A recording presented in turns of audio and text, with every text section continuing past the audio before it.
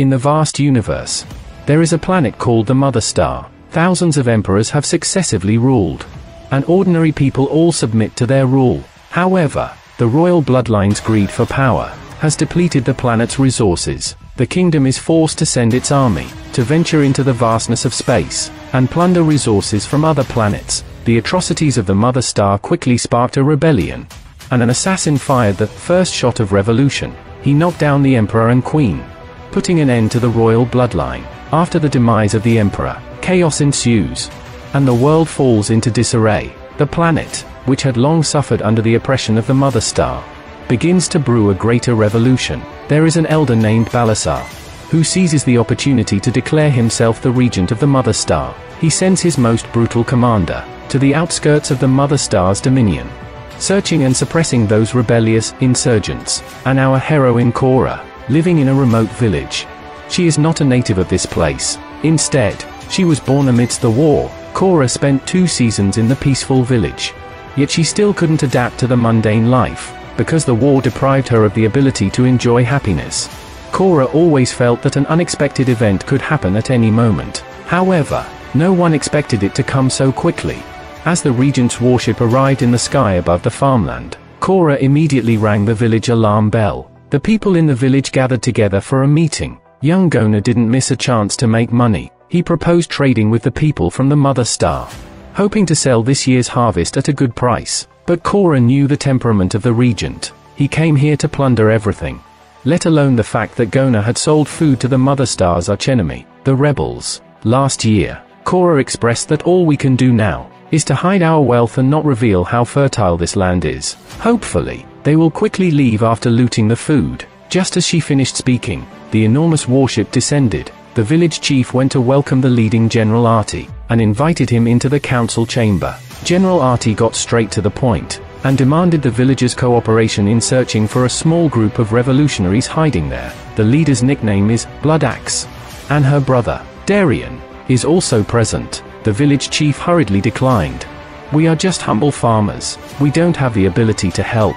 General Artie responded, "Since you are farmers, you must have food. You can supply us with food, and the purchase price will be 3 times the market price." The village chief remembered Cora's warning, and explained that this land is abundant in rocks, and arable land is scarce. The harvest is barely enough to sustain everyone, and there is simply no surplus food to sell to the Mother Star. However, as soon as Gona heard about the triple market price, immediately throw all worries out of the way, and told the general about the skyrocketing harvest and the existence of food reserves in the village. Unexpectedly, after hearing this, Artie not only did not reward Gona, General Artie instructed the village chief on how to deal with his insolent subordinates. After saying that, he picked up a nearby cane, and just as Gona was terrified, General Artie turned around and struck down the village chief. It turns out that the insolent subordinates referred to by General Artie were the village chief who attempted to deceive the Mother Star.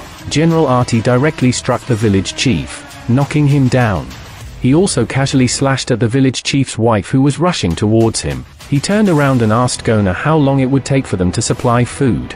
And seeing the situation, Gona didn't dare to deceive him, hastily replying. 9 weeks later, Gona stated, "I will come back to inspect the goods in 10 weeks. And you need to provide 10,000 bushels of food for the warship, but the entire village can barely produce 12,000 bushels.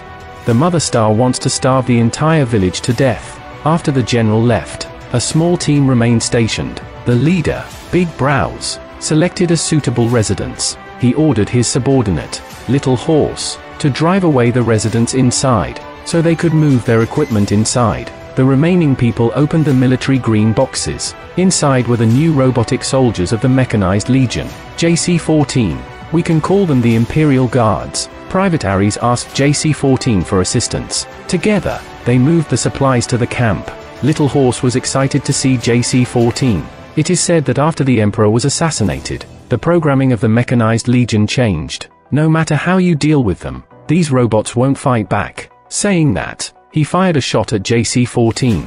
Ares couldn't stand it. He stepped forward and blocked Little Horse. Big Brows quickly pulled them apart. "Tell them to move the supplies quickly, then instruct JC-14 to go to the riverside and clean up." Indeed, it's advanced technology. Robots can directly wash in the river. A girl named Xiaohua from the village comes over to strike up a conversation. She even hands JC-14 a towel. Gentle and beautiful Xiaohua reminds JC-14 of Princess Isabella. She is referred to as the Redeemer in legends. All soldiers of the Mechanized Legion will fight to protect the princess. Unfortunately, during her coronation ceremony, the princess, as well as the emperor and queen, were all assassinated by their most trusted person. I fear we lost some measure of our honor since that betrayal. Unlike the warm atmosphere by the riverside, the council chamber was extremely noisy. Tribute became the target of criticism. The villagers, in order to save their lives, intend to do their best in farming, to prove their worth to the mother planet. Upon hearing this, Keela returned to her room to pack her belongings. Unlike everyone else, she is not naive. She knows that if she wants to survive, she has to run. Old Bai, who took in Keela, couldn't help but speak up. When I found you in the wreckage of the warship, I was also worried that you would cause trouble for everyone. But the village still accepted Keela. Now is the time when people are needed. How can Keela abandon the villagers and not care about them? Old Bai wants her to go after the rebel forces that are pursuing the mother planet. Perhaps those people can defend the village. But Keela has already made up her mind to go. Just as she was about to prepare her horse to leave, suddenly, she saw Xiaomar and others bullying Xiaohua. Only Arisken is willing to step forward and help, but he is outnumbered and quickly defeated. In a critical moment, Keela appears holding an axe. A few soldiers see that the newcomer is a woman. They approach to disarm her.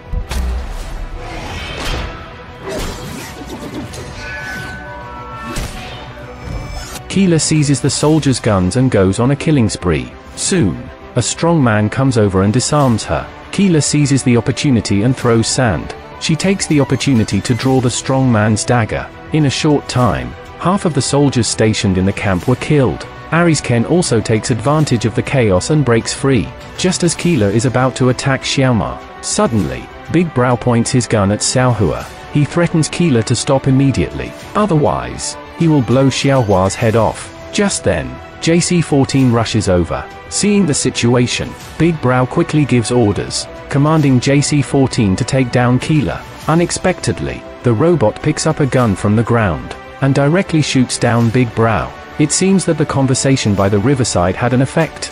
JC-14 doesn't want to harm Xiaohua. It turns around and leaves the scene. Shortly after, the villagers arrive. Keela casually kills the dying Xiaomar. Now, except for Arisken, the station troops are completely wiped out. Admiral Artie will arrive 10 weeks later. He will certainly seek revenge. Even if Keela resists, she must stay and fight for the villagers. Old Bai hands over a uniquely designed gun. He solemnly hands it over to Keela. It's something he found together in the wreckage of a battleship. He was worried it was too dangerous and had never brought it out before. Now is the time to return it to its rightful owner. After Keela is ready, she plans to set off. She wants to find well-trained warriors. Together, they will fight against the Regent King. And Keela's first target is General Titus. He was once a hero of the kingdom, but later he led a rebellion. Now, we are at odds with our home planet. As for where to find this general, we'll have to ask Nagong. This guy sold food in Tianyu City last year. He had connections with the rebels, so Nagong will lead us to the contact person. The villagers watch the two of them leave. On the way, Nagong couldn't help but ask Keela, "You used to be a soldier from our home planet, right? Judging by the appearance of the gun, your rank must have been high." Keela fell into memories upon hearing this. She was only 9 years old when she encountered the military of our home planet. At that time, Beliasa was just a general. He had an insane passion for battle. Keela's people fought bravely to protect their homeland. They organized a heroic defense battle. Unexpectedly, it attracted Beliasa's retaliation. He almost massacred the entire city with his men. 9-year-old Keela raised her gun at Beliasa. The latter probably found this scene amusing. He lowered his weapon and approached Cora, and he held the barrel of the girl's gun against his own chin. Keela didn't hesitate. In the next second, she pulled the trigger. Unfortunately, there were no bullets inside. In the end, Beliasa killed all her family, but he only took Cora away with him, because he knows this girl will become a great person. In the days that followed, Beliasa became Keela's teacher and father. He often took the girl on missions. Cora lived with the soldiers on the battleship for 5 years. She quickly became one of them. Keela even fell in love with a comrade from the Martial Academy, until the comrade died in battle. The endless warfare felt like hell. When Keela turned 18, she was already an officer, responsible for commanding a team in battle. She displayed Belias's charisma on the battlefield. Her fierce aura sent shivers down people's spines. Keela fought for emperors in distant worlds, even though the army she served in had once killed her entire family. The memories came to a temporary halt. The two of them soon arrived at Tianyu City. Nagon was about to find the contact person, when he saw the contact person being captured by bounty hunters. It seems they need to find an alternative route. The two of them entered a tavern one after the other. People from various planets were present. They cast curious glances at the newcomers' faces. Nagon pointed out King Levitica, who provides shelter for the Blood Axe clan. We can directly contact the people of Levitica. Keela thought it was too risky, just as the two of them were in distress. A guy with a pig-like face suddenly came over to strike up a conversation. He actually took a liking to Nagon, and even wanted to invite him upstairs. Keela advised him kindly, but this guy didn't listen.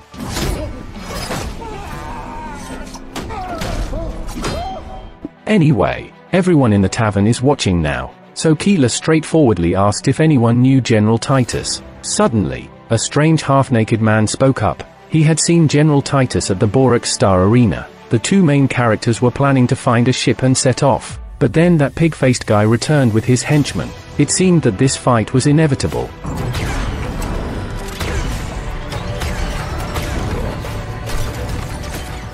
Korra is a super-elite warrior who has survived countless battles. The pig-faced guy's henchmen were no match, but they couldn't withstand the sneak attacks from these people. Brother Pighead didn't know when he quietly sneaked up behind Korra. Fortunately, a long-haired man intervened just in time to help. He took valuable items from the pig-faced guy. Then he called out to Keela, who was ready to leave. The long-haired man explained that his spaceship was at the spaceport. It could take the two of them to Borax Star. Just give a small fee for the passage. This way, they saved time on renting a ship. Keela and the long-haired man boarded his spaceship and set off. Upon hearing that they were planning to form a rebel army against their home planet, he recommended a candidate. That person was on the farm on Niwerdi Star. Korra felt that since they were traveling the same way, it wouldn't hurt to take a look. The spaceship quickly arrived at the farm outskirts. The person introduced by the long-haired man was named Tietuo. He was working for the farm owner because he was in debt. Keela noticed that Tietuo had iron chains tied around his legs. She knew that he had offended their home planet, so Tietuo was very willing to join. But the problem was that he still had to work to repay his debt. Keela and Gunnar didn't have much money on them. After some contemplation, the farm owner proposed a gamble. As long as Tietuo could tame the fierce beasts in the yard, his past debts would be forgiven. This farm owner was quite eccentric. So, if the protagonist didn't come, you wouldn't make the bet, right? This storyline is purely to showcase the new character's abilities. Suddenly, the tall and muscular Tietuo was instantly possessed by a Disney princess. He said a few inspirational words to the giant bird. Then he gave it a loving caress. The fierce beasts obediently surrendered. What else could it be if not a Disney princess? Tietuo rode the giant bird soaring in the sky. Halfway through, the giant bird probably felt something was wrong. How did I easily get swayed by a muscular man? So it flapped its wings and crashed into a rock.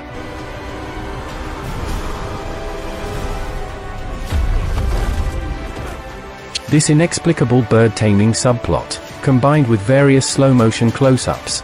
It's hard not to suspect that the director is showing off the casting, because every shot is expressing. Look at the muscular arms of our male actor. Look at that flowing hair and determined gaze. In the end, Tietuo completes the task and clears his debt. He leaves with the main group. The scene switches to the planet Daxus, a metallic drilling and mining planet. Our Korean actress Pae Duna makes her appearance.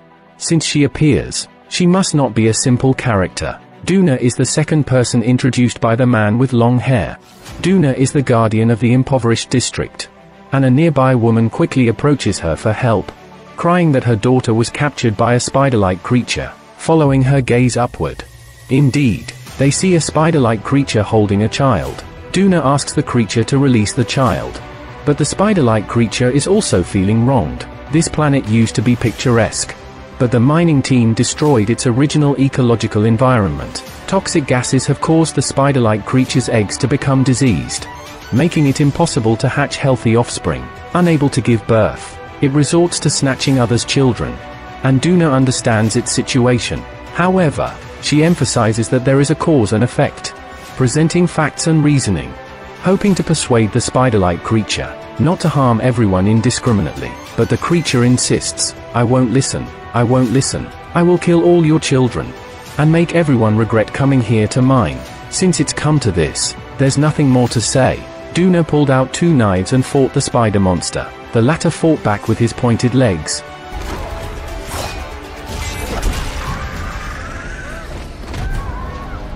Duna wanted to rush forward and hit the target. Unexpectedly, she was kicked away by a spider monster. The monster lifted its massive body and jumped up, seeing its sharp legs about to strike. Duna quickly grabbed her short knife and forcefully chopped off the spider monster's legs. Meanwhile, Gona ran out to protect the girl. However, she was quickly discovered by the spider monster. Fortunately, Duna came to support. She unleashed a set of magnificent combos and ruthlessly pierced the spider monster's abdomen. But Duna didn't feel the joy of victory at all, because she knew she was in a chaotic and turbulent era, where everyone was not in control of their own fate, and the root of all this was the tyranny of the mother planet. So she joined Kola's team, and returned to the spaceship. Afterwards, Kola praised Gona for standing up for the child. Kindness is the most precious quality. There was a time when she didn't understand this truth at all. Kola had fought many victorious battles for the mother planet in the past. To commend her loyalty and devotion, the Emperor bestowed upon Kola the title of Royal Elite Guardian, and appointed her as the personal guard of Princess Isabella. This was the highest honor imaginable. Earlier, JC-14 mentioned that the princess is the savior, because she possesses the power of resurrection. Therefore, Isabella symbolizes love and peace. One day, the Emperor privately told Kola that after the princess ascends to the throne as the queen, a better era will arrive. Kola also trusts the kind-hearted princess, believing she has the ability to save the world. That's why Kola said kindness is the most precious quality. Unfortunately, Isabella's tragic death shattered that hope. At this moment, the 5-member group arrived at the planet Pollux. They entered the famous gladiator arena. Inside, the crowd was roaring. The smell of blood permeated the air. General Titus collapsed drunk on the main road. A dirty stray creature was sniffing around him. Kola hired a woman to clean him up. Titus was awakened by cold water, but he still looked like a mess. All of his subordinates that he took away died tragically. Titus has yet to recover from that nightmare. However, judging by his muscles, it's clear that Titus hasn't neglected his training. If he were truly giving up and surrendering, he would at least be like Thor in Avengers: Endgame. So Kola started talking, and successfully recruited Titus. On the other side, the bounty hunter took the contact person to meet with Otti, because this person knew the whereabouts of the blood axe. In order to save his life, he immediately revealed that Levitica had hidden the blood axe. After obtaining the desired information, Otti directly killed the contact person. He ordered his subordinates to dissect the person's brain, to see if they could find more information. Then, he prepared to embark on a journey to meet King Levitica. Coincidentally, Kola and the others are currently on the planet Sholan. Sholan is the home planet of King Levitica. He has already conveyed the news of Korra's request to Blood Axe. It is believed that a response will be received soon. Kola and the companions are preparing to take their leave. However, the legendary Blood Axe family appeared. Kola immediately explained their purpose. The warships from their home planet invaded the villages of Gorna. They needed warriors to help defend the farmers. Initially, the Blood Axe family hesitated to risk the lives of their subordinates. However, Kola gave them a stern lecture, because during the Blood Axe family's most difficult times, Gorna took risks to sell them food. The Blood Axe family and their brother, Darjan, are not ungrateful people. Therefore, they agreed to help. Of course, the lives of warriors are not to be taken lightly. Darjan allowed them to decide whether to stay or leave. If they didn't step forward to protect the weak and resist their home planet, the revolution would be meaningless. Therefore, most warriors were willing to follow Darjan. Even the man with long hair wanted to stay and help. He was inspired as he followed Kola along the way, and planned to fight alongside everyone. However, before that, the man with long hair had something to take care of. He had something stored in the cargo hold that needed to be delivered to a buyer on Gondor Star. At this point, Kola still didn't know that Sholan had turned into a hellish place. Otti raised his staff and killed King Levitica, and then fired upon Sholan. The entire planet was annihilated in the bombardment. Meanwhile, Otti received information from the bounty hunter, and left the cruiser Juncture behind to carry out the bombing mission, while he personally prepared to capture the Bloodaxe family. On the other side, the man with long hair's spaceship arrived at Gondor Star, and docked at the Grey Market. He then asked Kola and the others to move the grey-colored box down. The group followed the instructions and made the delivery on the dock. Darjan deployed several ships to guard the airspace. At that moment, Kola noticed a man with a pig-like nose. He exchanged secretive glances with the man with long hair. Kola then realized there was a mole in the team. It turned out that the man with long hair was the bounty hunter who had betrayed them. The next moment, Otti's fleet began bombarding. The grey box on the ground activated its mechanism, locked up the protagonist group. They were bound by iron claws and unable to move. The man with long hair's plan was calculated and impactful. He helped Kola introduce Tietuo and Duna, and went with them to find General Titus. Because all these people were on the wanted list, the man with long hair could gather them all and capture them. Immediately after, Otti arrived at the dock with his men. He put on a self-satisfied look. After all, these individuals had high bounties on their heads. Otti could achieve a successful promotion with this operation. To ensure nothing went wrong, he instructed the man with long hair to paralyze these people, using a device to immobilize the main group. There was a hole directly facing the spine. Just push the syringe in, and the trapped individuals would be paralyzed. The man with long hair forced Gorner to do it himself, but he underestimated the courage of this farmer. Gorner took the opportunity to open Kola's device, then turned and stabbed the syringe into the man with long hair. Kola swiftly grabbed a guard's gun.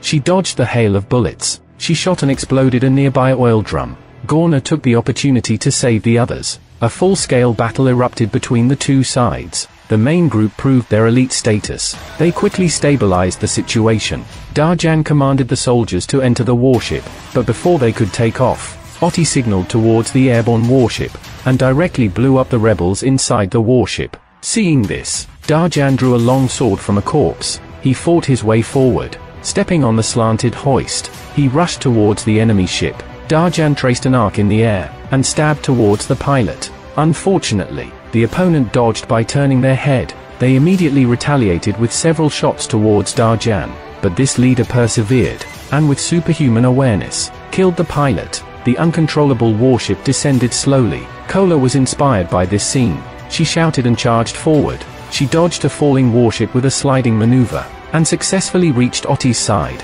The warship at that moment crushed the dock. Otti rolled down the slope. Kola followed closely behind. The two fought on top of a tower. Otti brandished his staff and pressed forward step by step. He quickly gained the upper hand. Otti approached and broke a rope. Fortunately, Kola grabbed onto the iron wall in time. She used the broken rope to bind Otti, and successfully climbed back to the ground. This action scene was quite exciting. In conclusion, the two fought fiercely for a while. In the end, Kola finally struck Otti with a stick and killed him. The iron tower trapped the tower where Kola was located, and pulled her over to join them. Today's battle will undoubtedly cause severe damage to the mother planet, because a few criminals and nameless soldiers took down their prideful war machines. But for Kola and the others, it will be a fresh start. The main group is preparing to return to the village. On the other side, people on the mother planet recovered Otti's body, and activated the device on him. It turns out that this guy is a robot. The staff reactivated him. Then they sent Otti to meet Barley. The regent ordered him to do whatever it takes to kill the antagonist and capture Kola. The movie ends here. To be honest, the plot doesn't have many highlights. The character development is average, but at least it's from a great director, so the budget is sufficient, and the special effects are on point. The film has its own aesthetics. The impressive aspects are all technical and superficial. After watching, it feels like having a fast food meal. It's the familiar taste of the masses. It can please the taste buds and satisfy the stomach. Not much nutrition. All in all, this film is a super mature commercial masterpiece.